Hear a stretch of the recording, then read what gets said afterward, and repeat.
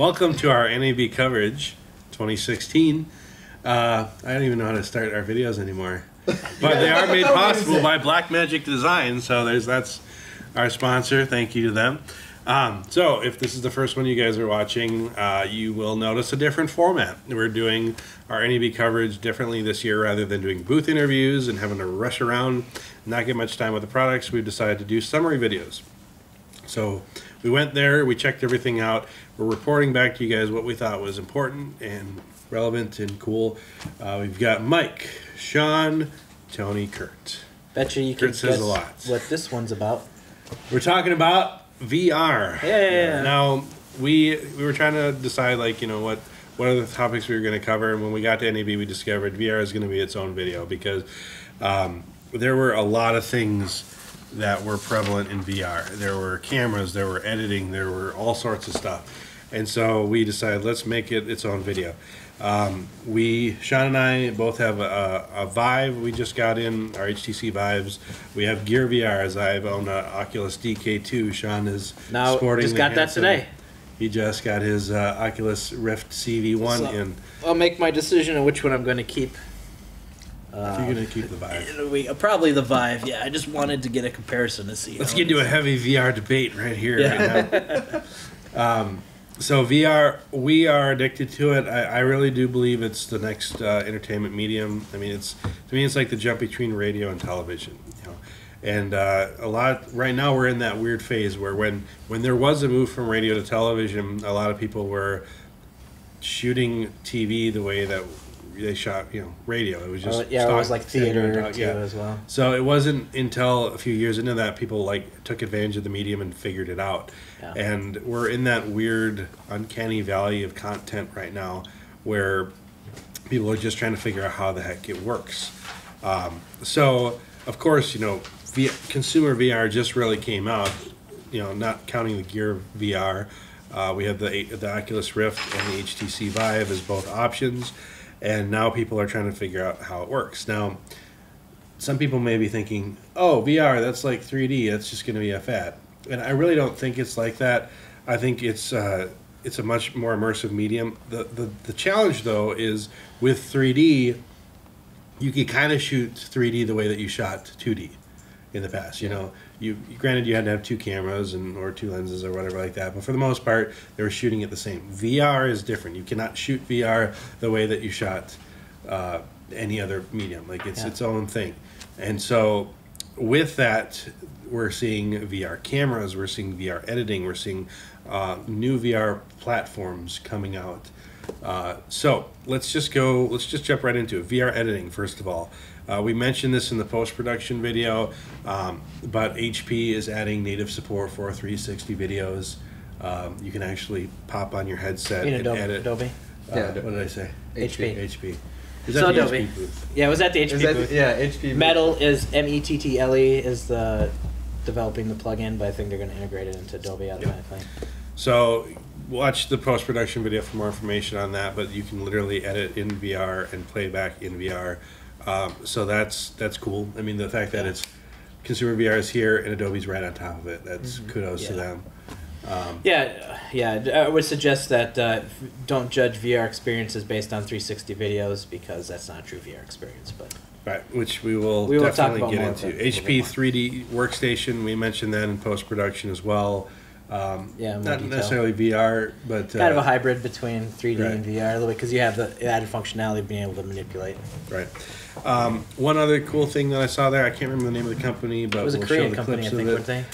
There was an actual whole VR pavilion. Yeah. So in the past, any of these had, like, you know, you'd see a VR camera here, you'd see 3D as a thing. But there's like a whole pavilion section of VR. It was pretty cool.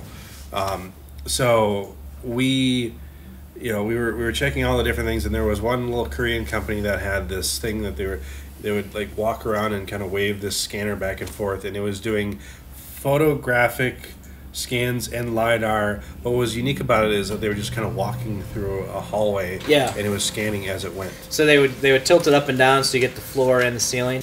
It have a whole vest system with arms and everything, so you can walk through. One of the coolest things about it, though, is through capturing the algorithm is that you can do it in a crowded area. You know, like people would be, they would take the people out of it. Like one of the demos that they did, they walked through a subway in Korea or something like that, and they're doing it with people, and it would remove the people. It would just capture the geometry of the place. Yeah, it was really neat, just the how they did it. Yeah. Just to, and it was just a very simple thing. Now, right now, the quality is very low. It's nothing fancy. Yeah. But they're hoping to improve that as they go. So I don't know if that's going to be a major consumer product at some point. Obviously, when you LiDAR scan, I mean, there's a lot of points. There's a lot of vertices. It's just raw data. So you're creating geometry with a lot of bulk that you don't need. So they run an algorithm to lighten that, but of course that's not perfect. If you've ever tried to take a model heavy polygons and just automatically reduce it, you usually get crappy results. Some problems just because the computer doesn't think like we do, recognize certain shapes. So the challenge that you have in 3D or in VR is that you can have rotational tracking, and then there's positional tracking where you actually move around the space. Rotational tracking is easy with 360 photography or 360 video. But if you want to actually move around a space, then there's things like photogrammetry, where you can actually take not only photos of the space, but also LiDAR 3D scans, and then you map that photography over the top of the geometry inherent to the name photogrammetry, and then you have those scans that you can move around. So that it's easier to do with a still because nothing's moving. You don't have to have all this stuff. A company that we didn't really see at NAB, but we came across on the Steam store. Which I actually downloaded that and checked it out. Yeah, already. I haven't had a chance to try it yet, but I downloaded it for my Vive. It's called Presence with a Z, and their stuff is actually pretty cool because they're basically working with not live action yet, but 3D animation. Well, 3D animation. They can do human scans too. Yeah, they're going to be doing that soon. Where you would do like I forget the name of it. There's another player where it's volumetric capture, they call it, where you can have an actual actor and it maps their geometry, but also projects the video or the photo that they've been taking of it live onto it as it moves. So you can kind of integrate those two technologies. I'll just kind of take over a little bit because I was checking it out. So it's kind of merging. You're having a 3D engine because you get true virtual reality when you're working in a game. You have an engine with 3D objects, polygons moving around. You get parallax, you can move around anywhere you want. With 360 video, like I said, it's just mapped on the inside of a sphere, and you only have your rotational tracking. You can't get any parallax, you can't move in and out, and things like that. So obviously it's proprietary the way that they do it, but it's kind of combining those two things together, where they're only doing it with 3D scenes, but you can render a 3D scene, whether it's animated or still. And I don't know if they're using simplified geometry or just because you have to use their stuff, their player, and then of course their plugin to render it. But it works with existing workflows, existing Maya workflows. You just render it out, and it renders out a space. Like you can move within a space and actually see everything in 3D. And they call it a zone of view instead of a point of view. Yeah, so you can walk out of that zone, and then actually in VR, when you're in it, you'll see the box that you can be in, and then you walk back into it, and then you're in the scene, and you can walk around that. And so you can have that parallax, you can have things happening right next to you, and it feels natural because you're in there. And I mean, obviously it's very new. There were some issues with like, some edges and anti-aliasing, some other kind of imperfections or artifacts that are created, but it's just rendering those possible viewpoints all at once, and then when it's in its game engine or whatever you use, it doesn't have to be very, you're not having lighting, you're not having to recreate lighting. That's all baked in, all that stuff. So it's the idea is that you can have like Pixar level graphics or higher with that so that level of fidelity, but still have the game engine, and it runs real smooth because it's all that's baked in. You had pre-rendered it, and it's just being projected onto that geometry that's in the scene or whatever they're doing it. I mean, that's just what I'm guessing how they do it. Right. Simplified version of that. So that's again. That's animation, stuff like that. So live action capture. Right now, the only options that we really have are Lytro is working on a VR sphere camera that would allow for some level of parallax. That, again, as we talked about in our other video about cameras, Lytro cameras are going to be crazy expensive. So let's just put that aside. It Yeah. doesn't even exist yet. So what are the things that we can use? Well, the big player of all things is Nokia. They come Yeah, out of I was nowhere. really surprised that, like, oh, Nokia's here. Nokia. Okay. Yeah, I would not expect Nokia to be... Yeah. That's what they had playing. No, I'm just kidding. So Nokia had the Ozo, and that was a spherical 3D, 360 degree, 8K. I think it was shooting in the resolution. Yeah, I something think like that. yeah, it's all 3D. Of course, that's the cool part about it. Well, I mean, there's other rigs that are 360 3D. But that's more panoramic. So we'll get to that when we get to GoPro. There aren't a lot of 3D, 360 spherical. There's We did run panoramic. into the one that we remember. There was one that had the two. We did run. No, that was. I'm sorry. There's not a lot of the 3D ones out there. Yes. I apologize. That's right. But it's basically its claim to fame right now is that it's streaming live that way as well. Yes. 3D, 360. Cool. So yeah, and like if you've seen any advertisements, VR 360 advertisements for like the Jungle Book, Disney has been partnering with Ozo to create a lot of VR content. Their cast interview they did with the Ozo, you can find that online as well. So it's right now it's one of the highest end VR 360 experiences. It does 3D. They did some stuff. Now we tried it out, and to be honest, it was okay. Yeah. It wasn't like, my gosh, this is amazing, because we tried some other cameras, which we'll mention in a little bit, and for the price difference, like the Ozo system is like $50,000 or $60,000. It's crazy expensive. It is not something, and the amount of data that it captures is unbelievable. Yeah. So they had like a rack server in the back, that just was to capture it was ridiculous. It takes a lot. The one cool thing about it as well is it has integrated mics into it, 8 mics, so you're capturing the 360 degree soundscape as well, not having to do that separately, and that's all built in. And I don't remember how it works exactly, but you can it will actually like, with the mics, it will actually like concentrate on someone if they're talking, kind of like so it's like it's pretty smart design for sound, that all built in. One of the things that when it comes to content that kind of just that when I was viewing, they had some stations there. They had the Vive, the Rift, the Samsung Gear VR. Is that they had one scene from True Crime that they recreated, and it was a 360. So there's this thing going on. There's a group of agents or whatever they are, FBI agents around, and they're like confronting this one. And so you're like right there, you look back and forth, and then I realized as I was looking, cool. Then I heard something from behind me, and so I had to like turn all the way and look, and there's this guy talking. I'm like, that wouldn't happen. That was annoying. Like I didn't feel immersed. I felt like, why am I in the center of the action? If I was part of the scene, I would be on the outer rim like we are here, and I'd be talking to you guys. Like I'd be a person here and observing this thing happening right here. I wouldn't be in the middle of it. And there's some weird stuff that everything's plagued with these wide-angle lenses. When you get close, you get weird stitching issues because of how the optics work and everything. There's like an optimal distance, and you get outside of that or inside. It can be. But it was still pretty good. But you have those issues. You just have to work around those. Just like with any camera, you have to work around those issues. All right, so Ozo, you guys are probably not going to interact with it, so it's great, but yeah, I don't know. It's like which everything in here. I think it's a step in the right direction. Right. So next option would be GoPro. We saw some rigs where people would kind of slap together GoPro VR. I tried a DK one last year with it, and it was like, wow, this is the first 360 low resolution stuff. So GoPro is now officially supporting that. They have their own. They have two different models. They have the Omni, which is a 360 degree 6-camera rig that does mono video, and then there's the Odyssey, which is a panoramic 360. So it doesn't do like top and bottom. It just does panoramic, and that's stereo. So that is 3D. And that's why I can say this. It's kind of complicated. Like that's a 16-camera rig. There is no perfect system right now that seems to do everything.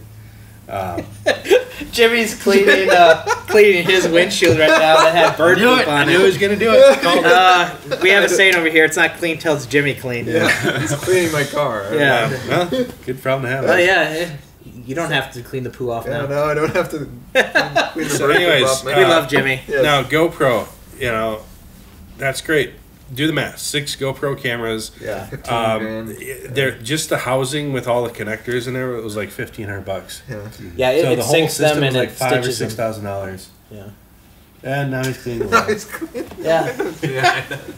That's Oh my god. So, anyways, okay. So GoPro, you think okay, that might be a cost-effective option. Not for $5 or $6 grand. I'm not going to buy one of those. So we were looking around, and there was a $3,000 system here, a $4,000 system here. Where is the affordable VR? Right. Guess where it came from? Ding, ding, ding. Guess who- Samsung of all Yeah. places. Now I had heard about the Gear 360, and I had been looking at that for a while. I'm like, okay, when are they going to announce the pricing? I want to know. And I hadn't heard anything. I'm like, it's got to be under $1,000 because Right. they're aiming at a The way that consumer-friendly they're- market. exactly. It's just how Samsung is. So we hunted down their booth, which wasn't easy to find. They were like in the way off corner of one of the booths. We got there, and again, their 360 camera was way tucked around back. Yeah. It wasn't prominent. Their Little- TVs were Their prominent. displays were more Yeah, prominent. so I'm getting there, and I'm like, okay, where is the thing? You guys have a 360, and they do. And so we popped on the Gear VR, and I tried it out, and amazingly, the quality was good. I was very impressed for the form factor and the price. Because So what it I is like two 190-degree cameras. Just 2 cameras on a ball that's just, it stitches in the now the integration is what's awesome. So Yeah. if you have a Samsung camera, or a Samsung phone, so I've got a Note 5, Sean's got a Note 5, I have my Samsung Gear S here, we have a Gear VR, we have a lot of Samsung stuff. Things integrate really well with Samsung lights. If you have a Samsung phone, you can actually, it'll work directly with that phone, but if it doesn't, you'll still have an SD card that you can pop out, put into Adobe Premiere, which now natively edits VR stuff. So it is only mono, so it's not stereo, which honestly at this point is okay. It's not that big of a thing to have 3D. Right. I didn't notice like a life-changing experience between the 3D versions and the mono versions. Right. Yeah. And that's the thing is that from setup to setup that everybody's going through, I didn't notice a huge someone that had wow that stood out to me in quality. No one had that wow factor. Right. It was all like, this is GoPro type stuff. I mean, it's okay. It's a good start, but it's not really wowing me right now. So the Gear 360, $350. Now they haven't announced official U.S. pricing yet, but that's About where to be. yeah, that's where it's based upon the official pricing that they announced in what is it, South Korea. Yeah. They sold out in South Korea, Yeah. actually, and if you look on eBay, you can actually order one from South Korea if you want. Yeah. So so the people U.S. can release look at eBay. is very soon, probably within weeks or months. Yeah, just wait till then. But Yeah, we're totally I'm going to get one. We even talked to them, and we might even be doing some content for NextWaveDV. So we'll see if that Yeah. happens. Where we can have, I'm like, very behind the excited scenes. about the quality. Was admirable. It wasn't mind blowing, but none of them were mind blowing. Right. $350. So that's the price. That's where it needs to be. Yeah. Yep. The only other thing that stood out to me was the Lucid Cam. I did the Indiegogo on that. Hopefully it will be coming by the end of the year. Everything gets delayed. It was supposed to be July, but I know it's going to be July. And that's more aimed at like a GoPro experience where it does like 180 degree, but that is stereo. And the quality in those were pretty good. I tried some of those videos out, and that price was around like $300 or $400. So I can see, so that was the only other option. But the Samsung Gear 360, I think, is something that should be looked at. I do have now for price point. I don't think anything really beats that for the quality that you get. I mean, it's for the price point. I didn't see anything really better than that. And maybe the Ozo, but that's out of realm. Yeah. But I mean, that's $60,000. Yeah. But even at $60,000, I didn't think it was worth 60. You would think like, You would think it was oh better my gosh, quality. this Yeah. should be way better. And for like VR, technology it's just hard is- to do it's a hard to real do it, VR yeah. production. Yeah. Yeah. Because where are you going to put the light stands? Where are you going to Yeah. VR is never going to be this like overly produced thing. Yeah. So it's very difficult. What we'd love to do, like imagine we stuck a camera in the middle of one of our sets, and now you guys are on set with us. It's a lot more interesting than just a GoPro fixed angle. Yeah. Like you can look around, you can look wherever the heck you want. Even with a couple Gear VRs, it place them in certain hot spots around the set, and you just move between them. Yeah, so those are things that we're interested in, and we want to experiment with. Not at $50,000, not Right. at $5,000. Yeah. At $350, sure. get maybe one or two of them. So that I'm interested in. To kind of pull in, because we're talking about cameras, there's a place that I visited that you guys didn't see called the Itania. I'm not probably totally can't talk. Screwed up that name. It's a fisheye lens, and you can use that in conjunction with RE Vision Effects RE lens. So we'll start off with the first one. So the that window cleaner. So it is a lens replacement for the GoPro. So just keep in mind that you have to take the lens out of your GoPro, and you do have to destroy it a little bit in order to put this lens in. And it's a very easy procedure. Watch the video online, and not difficult, but you do have to break off some tabs. So you have to use a GoPro for this. Yeah, you'll avoid your warranty. So something to keep in mind. But it's a fisheye lens. It's actual optical lens, and they have different fields of view: 220, 250, like 280. And I think the 220 one is only like $500 for the lens. So I mean, we're getting closer to the lower end. So anyways, you'd screw that in, and so now you have a 220 degree. It's not full 360, but you don't always need 360 for some things. The thing that I would have an issue with that though is the maximum you can shoot on the GoPro is 4K. Right, so I mean that's probably you have that resolution, but that's what everything else still has that problem right now too. Right, but the Gear 360, for example, each one of the lenses is recording sub 4K. It's just below it. I think it's like 3 something K or something like that. So that's what each one of those things are recording. So you're technically getting a cleaner image from those. Sure. Yeah. So those are because we talked about that. Like, do you get what about a panoramic lens? What about this? What about that? If you use one camera to record a bigger image, now each pixel is being stretched and pushed. Each pixel is being stretched and pushed even further than it really should be, and so there's a lot of things to consider. So it is interesting. It's another solution. You can do two back to back, and then you have a full 360. Or you can even just do the fisheye lens. So, anyways, that's a pretty cool thing. It's a lower end cost. Excuse me. And the other thing is the RE lens, which is pretty cool. RE : lens, and that's with Vision Effects. What it allows you to do is several things. It allows you to take something that's enormously fisheyed and unstretch it, but you can take some very extreme fisheye lens things and turn them into a certain amount of degree experience. So like if you have a 180 or a 200 degree field fisheye, and like you're on a parade, well, you can now stretch that back, and you can actually put it into the program and be able to use it to look around, and you won't be able to look behind you, but who looks behind you in a parade? So now you have the functionality, and you can do that even with just a regular camera. If you have a fisheye lens, someone did a time lapse, and you're actually able to look around the room while the time lapse is going on with an extreme fisheye lens. So it's just really cool way to unstretch your fisheye type things that works with multiple types of lenses. It doesn't have to be for specific use, so you can kind of create some cool content with that. All right, so Zeiss will mention briefly, if you don't have a Samsung phone and that you want a Gear VR, if you don't have Oculus or a Vive or anything like that, Zeiss is your best bet. Yeah, Zeiss, the VR one is probably the best quality VR headset. Now, it's never going to be the same quality as a true VR headset. Google Cardboard is not true VR. I really want to emphasize that. The IMUs of your phone are not the same level as the sensors built into these VR headsets with the additional tracking and all that kind of stuff. Right. And the Gear VR is the best mobile VR experience you can have because they have the IMUs actually built into the headset that interface with your phone, give you that Oculus quality of tracking. Google Cardboard is a little bit just rotational, yes. At this time, but Google Cardboard is not that as good. It's just not. It's a fun, cheap way to get an experience. That said, if you're insistent about having Google Cardboard experience, whether for your iPhone or your Android phone, the Zeiss one next best thing is awesome. Yeah, their VR one is really good quality. Optically, it's great. It's especially optically superior in some ways to even the Vive and the Rift. Yeah, I'll just explain that real quick. I'll be quick. Don't worry. No, you won't. So I tried out the optics. One thing that I thought was really cool is that the sweet spot is huge.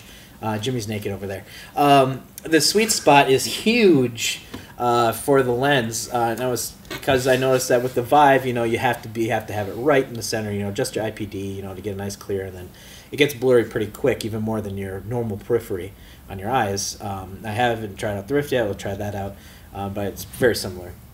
I think it has a little larger sweet spot, but the way to explain it to me is that because we're dealing with conical lenses, you know, that come up, they're rounded on top, so you have a small sweet spot. But theirs are flattened out more, and so you have a larger sweet spot because of the way it's flattened. And I think that I think one of the SDKs, either one or two, had a similar type of lens, which is why people think almost that those were better. But of course, we went with the Fresnel type lenses in the two releases to help get a wider. And also helps minimize screen door effect. So I mean, optical stuff's going to be refined, and you know that we're early adopters. You're going to have some issues, but you know we're going to learn as we go. But I thought that they were great optics. So one of the neat things that they did, they showed integration with the Inspire One, that an app you put into your phone, and it. Yeah, you have. It was pretty cool because for the camera. Now the problem with it is, as cool as it was, there was lag in the video feed. Like I checked, if you look at the video that we shot, like Sean was using and he was moving back and forth, the camera was almost instantaneous when you were looking around. It was following your head tracking. There wasn't lag there. There was lag in the video feed. So when you did this, the cam, you know, you see it would just be a slight lag, which in VR is a big no-no. Yeah. And so you could get sick from doing that potentially. But it was a really cool concept. And if you have a VR one, and you have, I mean, technically, I guess it's not part of the VR one. That app is independent of. True. Yeah. So if you have an Inspire one and you want to, you know, do something like that, you might do that, right? Well, that's the thing is, I'd love to be able to use the Gear VR for that. The Gear for that but the problem is, of course, your phone plugs into the Gear VR to use the extra electronics. You can't plug it into the video feed from your Inspire. So that's what's nice about the. Can you though? If you plug in the USB into that little sub port. With that. I thought that was only charge only. I have no idea. I've never right, tested but it out. if you turn off that's another story. I have no idea. I have no idea. We have to try it. All right, you guys, let's talk real quick before we end the video. VR. Sean and I have been more immersed into it. We did. You did get a chance to try it. We did get a chance to try it. I guess from a user standpoint, the Vive. I mean, I got to try out the Vive at your house actually before NAB, but trying it also at the NAB booth. That was interesting. They had some basically like interior design apps going where it was like you could go through your space and really switch out like furniture and design things, and it was interesting how the teleportation kind of worked with the Vive. Like you could teleport around. It wasn't because they didn't have the room scale going.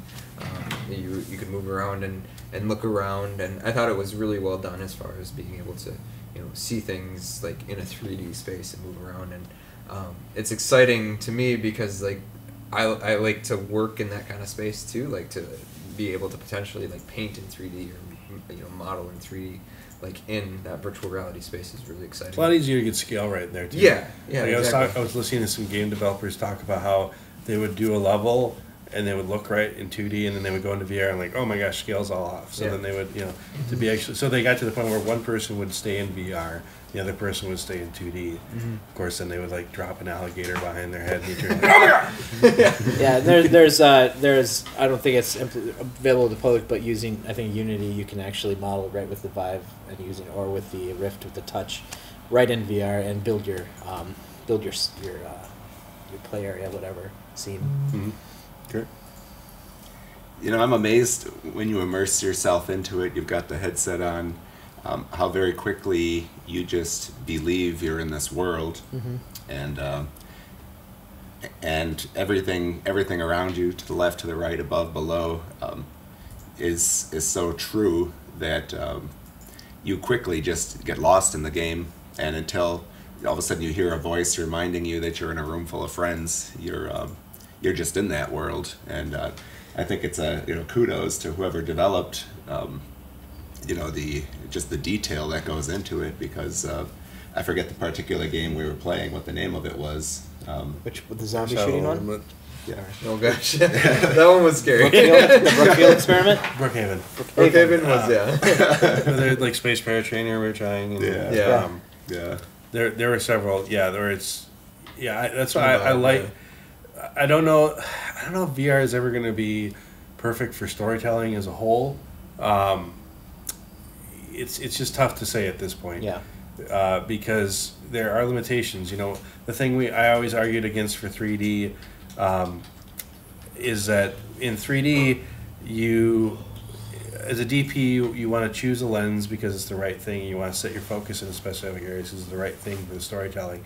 But when you're forcing somebody's eyes to focus on something, especially in a longer lens, our eyes aren't long, our eyes are wide. So on a longer lens, you're focusing it. It's like it can hurt your eyes. It just isn't the right user experience.